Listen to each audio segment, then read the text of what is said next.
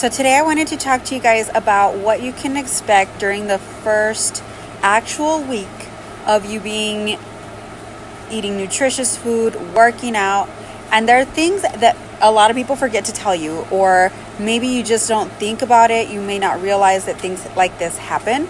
But I'm going to talk to you about detox phase, because that happens. I'm going to talk to you about how to handle people asking what you're doing that may not be like them asking in a nice way. And I'm also going to talk to you about how you should expect Shakeology to affect your digestion, and a couple of things that are unexpected at times. We're all different, right? We all have different bodies, and our bodies react to things differently. And I want to make sure that you're prepared for every little hiccup that might come around.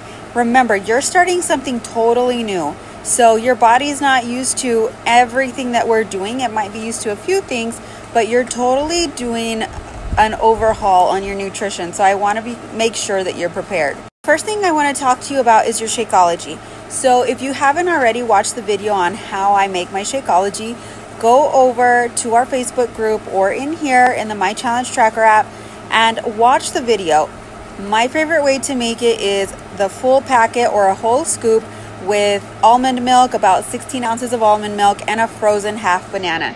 And that's for almost every flavor, simply because it turns that Shakeology into this creamy, smooth, like ice cream. So it's easy to go down, you enjoy it. When you first start drinking Shakeology, you may not like the taste.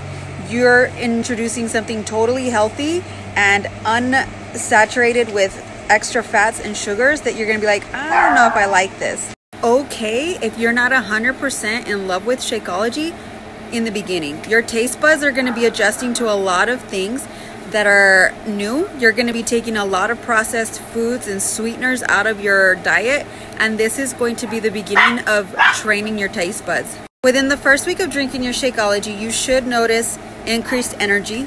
Your digestion is going to change. For some people, it will increase the amount of times you go to the bathroom, like your bowel movements, going potty number 2 is going to increase. And for some people, it decreases. If you notice that within the first week or 2, your bowel movements do not become more frequent or are slowing down, I want you to cut down to half a scoop or half a packet when you make your Shakeology. Because again, you are removing a bunch of the processed foods and replacing it with nutrient-dense foods.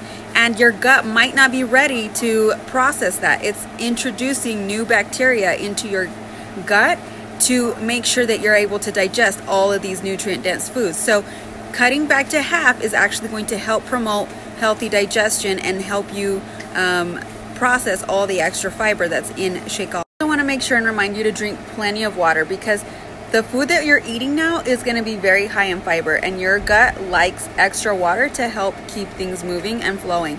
So make sure you're drinking plenty of water, especially before and after you drink your Shakeology, just to help promote that digestion. Find that you're still having a hard time drinking your Shakeology and making it the way that I suggested with the almond milk and the frozen goodies in there, let me know. Or the coach that signed you up, so that we can adjust the flavor. You can swap out Shakeology flavors as many times as you need to find the one that works for you.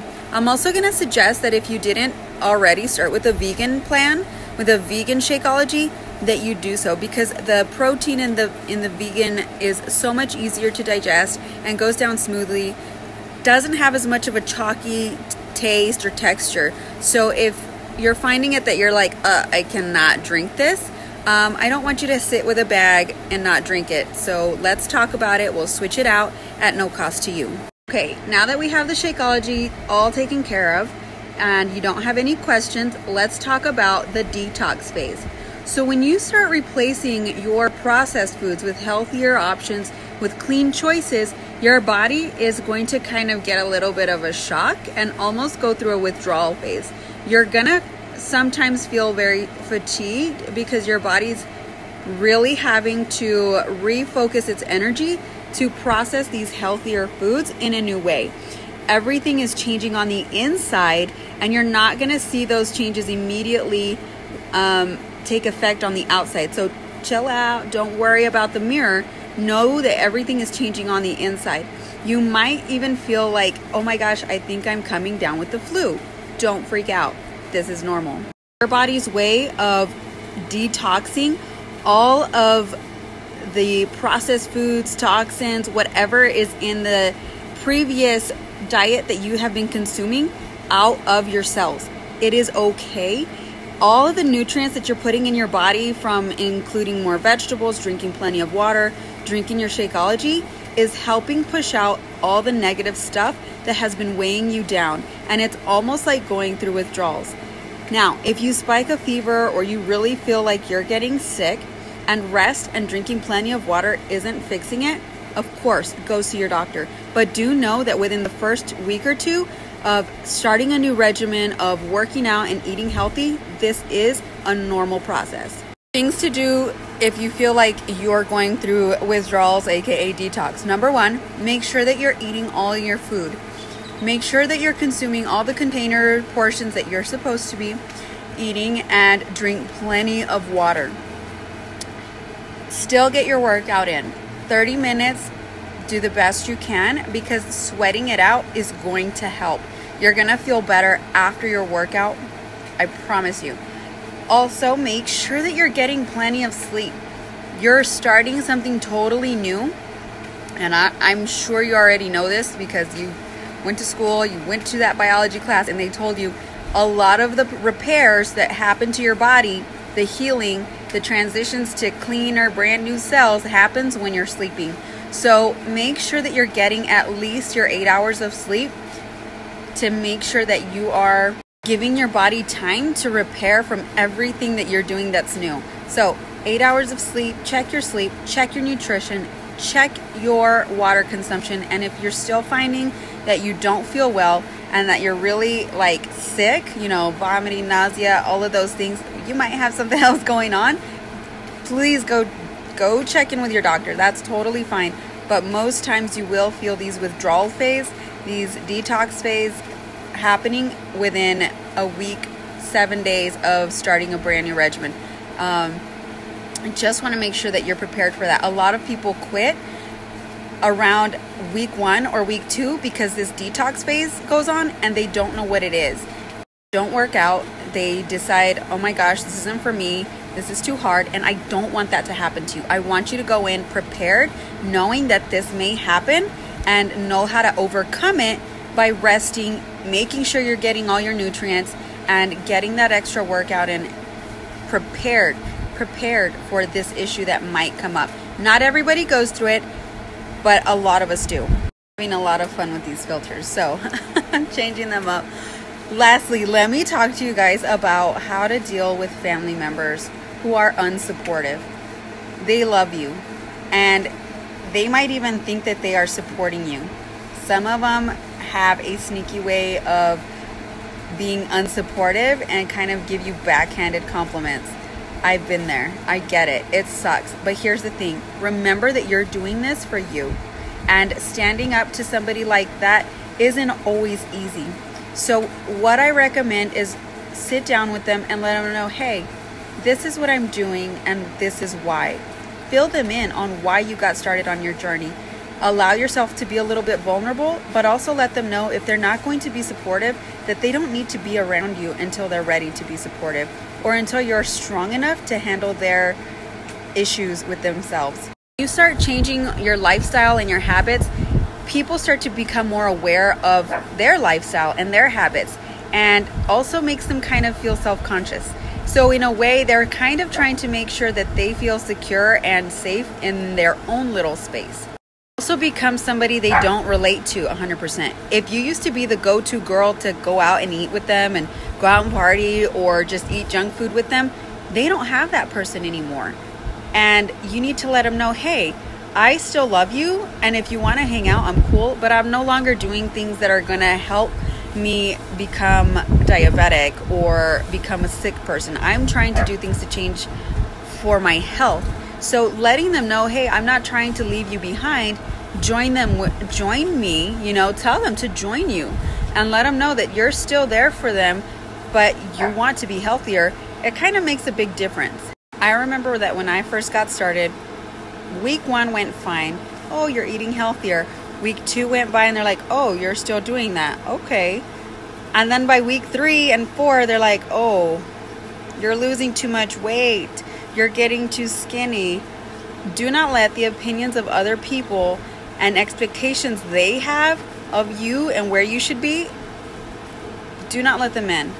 Do not let those things dictate what you're doing, because remember, this is about you and not about them. Their opinions do not matter.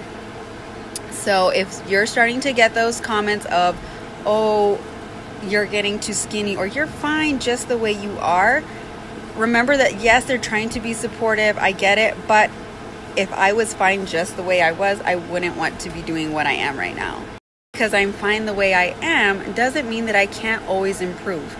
There's always room for improvement, and let them know, look, I'm doing something to improve who I am. There's always room for improvement. And if you're wanting to do this with me, cool. And if not, I understand that too. But please do not put your expectations of me on me. I am the only one who gets to put those on myself. So I know it's going to be hard to stand up to some of these people. It might be your mom. It might be your grandma, your sister. But just know they come from a place of love. And you can tell them from a place of love, hey, back off. There's one more thing that I wanted to mention before I let you guys go. By now, going into week 2, approaching week 3, you're going to feel that new feeling, that new relationship phase, the excitement start to wear off. That's okay. This is where the habit and the routine is going to start taking over. So hopefully by now you've made it a routine to check into our My Challenge Tracker app, to get your 30 minutes a day in, to start looking at your meal planning every Sunday and make that something that you do, cooking ahead of time so that you have your meals packed and ready to go. After I want to say like the honeymoon phase of our boot camp, this is where the grit and the routine take over and carry you on and give you that extra motivation when it's not excitement. Where knowing that you have big dreams and big goals is also going to help out. So I want you to make those goals that we talked about yesterday. Set up those SMART goals. Focus on your nutrition and not just the numbers, and focus more on how you feel more than how you look. Do you have the energy? Do you fit into those jeans a little bit better? Is that muffin top a little less noticeable in your shirt? Like, those are all feelings that you get. Week 2 and going into week 3, we should have a good routine already set in place so that you kind of already have like a little habit. Becoming a creature of habit is okay, especially when you're trying to implement a whole new routine and get better with your health and nutrition. So it's okay for you to have slip-ups. It's okay to kind of need help. So if you need any of those tips or tricks on how to make sure that you're packed and ready to go for work, or that you're traveling, what should I do? Let me know. I'm here to answer all your questions and to help make sure that you stick to a good routine that works for you. What works for one person isn't going to work for everybody. And guess what? I've kind of lived through a lot of these different situations and scenarios that I'm here to help you in almost any of them. Have questions, doubts, suggestions, or anything to share that's exciting too, share them in the group. Everybody in there is on this journey with you, and they want to hear about it. I want to hear about it, and we're here to support each other. So if you are posting, there's something for me to look at and to cheer you on. Guys, well, that's all I have for you for today. Make sure you drop any questions in the comments and let me know if you need help with anything, or if there's something specific that you want me to talk about.